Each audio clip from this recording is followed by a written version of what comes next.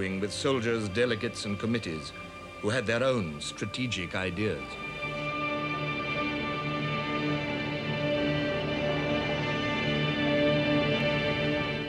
However, Brusilov was optimistic.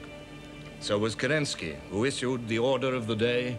I call on the army, fortified by the strength and spirit of the revolution, to take the offensive. Kerensky's offensive was launched on July the 1st.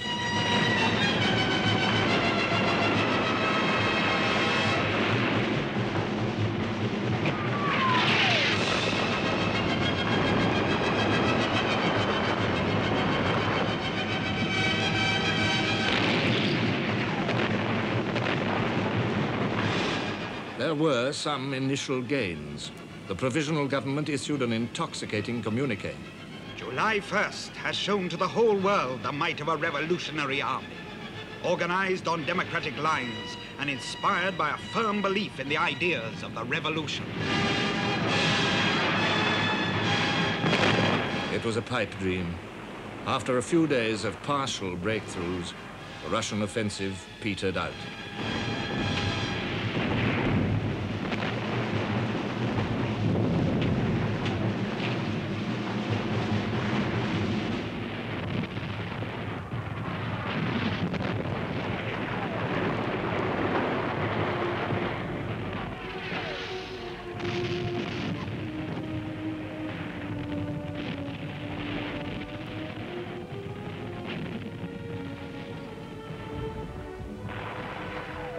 The British military attaché reported they had lost many of their officers and had no incentive to further effort.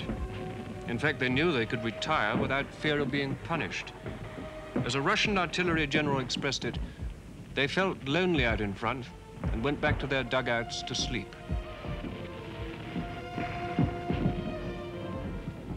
Then the Germans and Austrians counterattacked. The rout of the Russian army was overwhelming.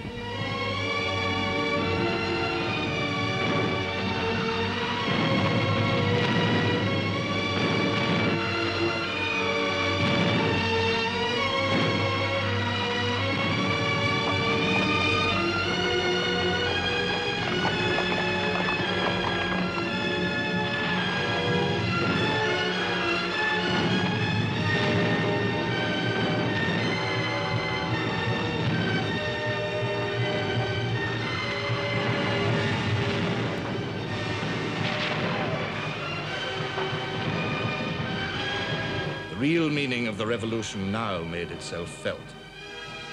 It had meant a breakdown not just of the Tsarist regime, but of Russia herself.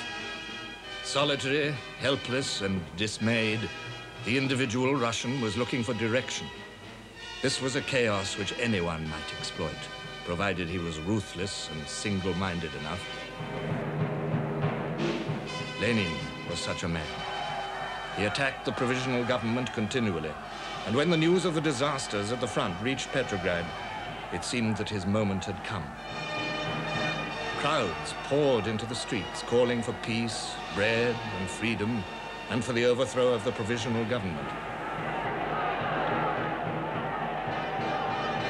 To foment an armed uprising, the Bolsheviks called in the sailors from the naval base at Kronstadt.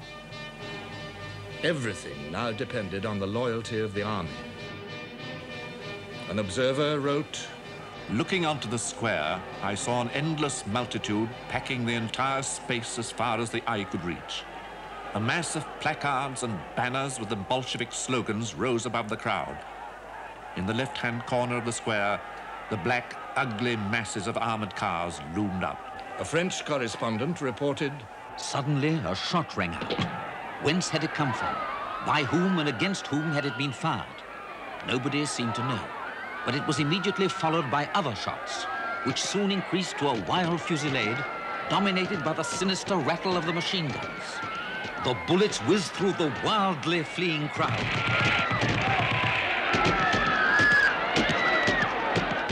the army stood by the provisional government, and when it was announced that the Bolsheviks had been receiving funds from German sources, Lenin had to flee to Finland on a forged passport.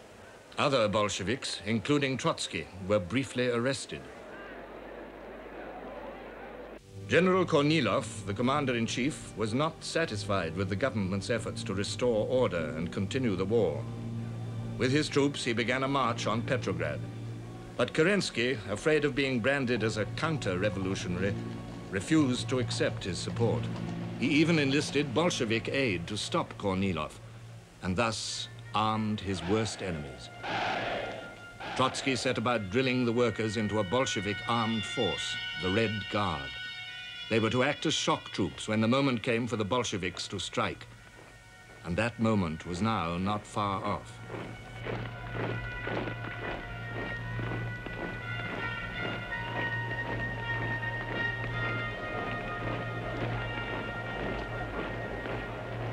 The Germans did their best to hasten it. They launched an offensive in the north towards Petrograd, turning the Russian flank above Riga by an amphibious landing on an island in the Gulf of Finland. Hindenburg described the operation as the one completely successful enterprise on either side in which an army and a fleet cooperated. The execution of our plans was rendered so doubtful by bad weather at the outset that we were already thinking of disembarking the troops on board. The arrival of better weather then enabled us to proceed with the venture. From that point, everything went like clockwork.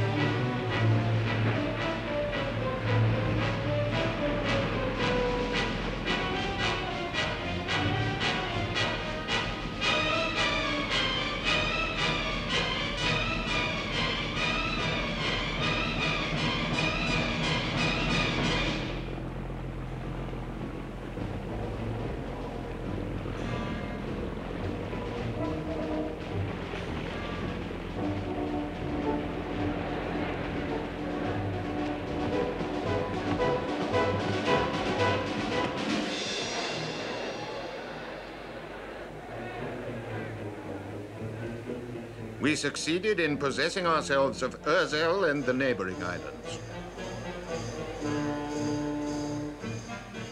One more pressure was thus added to the sense of crisis in the capital. In Petrograd and at the front, Bolshevik agitators worked tirelessly. Soldiers, do not trust these wolves in sheep's clothing. They call you to fresh slaughter. Well, follow them if you like.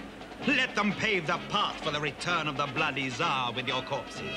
Let your orphans, your widows and children, deserted by all, pass again into slavery, hunger, beggary and disease. The Bolshevik following multiplied. Lenin himself returned secretly to supervise the insurrection. On November the 7th, in a superb stroke of political bluff, Trotsky simply proclaimed that the provisional government had fallen and that all power belonged to the Soviet. 20,000 Red Guards appeared on the streets. Bolshevik oratory and subversion worked among the troops.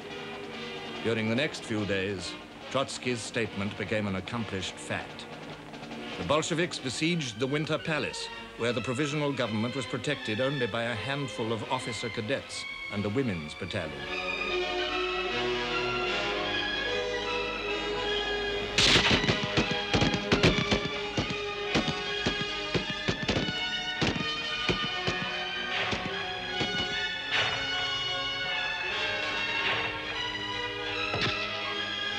In a matter of hours, the Bolsheviks captured the palace and arrested the provisional government.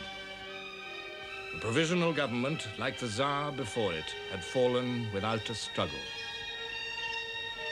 Now Lenin could honor his promise of peace.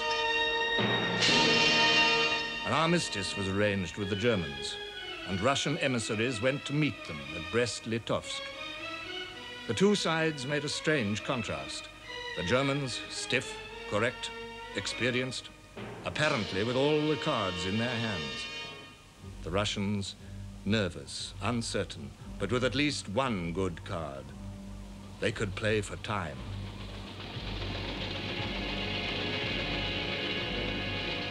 To counter the ever-tightening stranglehold of the Allied blockade, the Germans and Austrians desperately needed access to the vast granaries of the Ukraine. They therefore made a separate peace with the independent anti-Bolshevik government of the Ukraine. A peace treaty with Romania, now near the end of her tether, followed.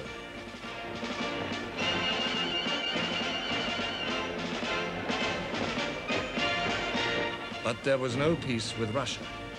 The endless Bolshevik delaying tactics enraged the Germans. They resumed their advance into Russia. The Russian army made no attempt to stop them. Instead, it fell back in a rabble. War is dead in the hearts of men, noted an American observer. The Bolsheviks were forced to accept the harshest terms of peace. The Eastern Front was finished.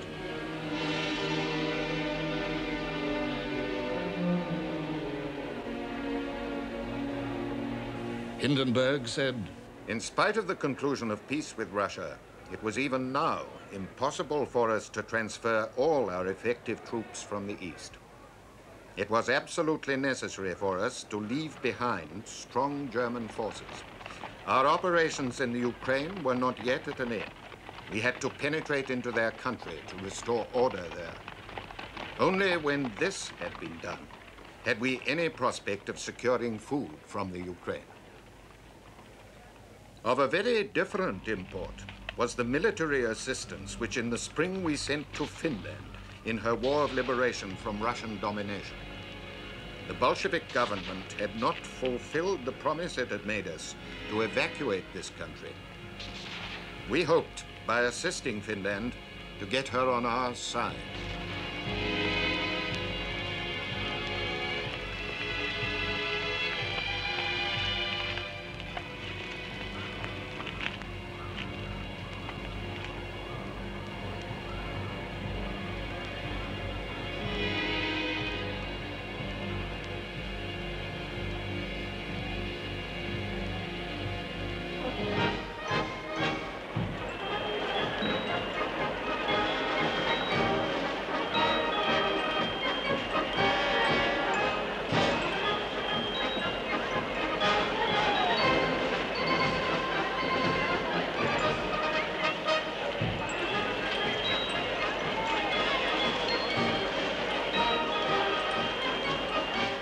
The rest of our fighting troops, which still remained in the East, formed the source from which our Western armies could be reinforced. Now the patient, enduring German army might at last bring off the decisive victory which had escaped its grasp.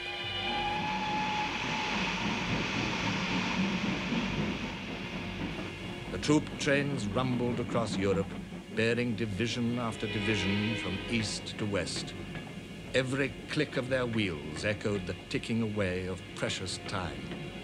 For Germany, it was now or never.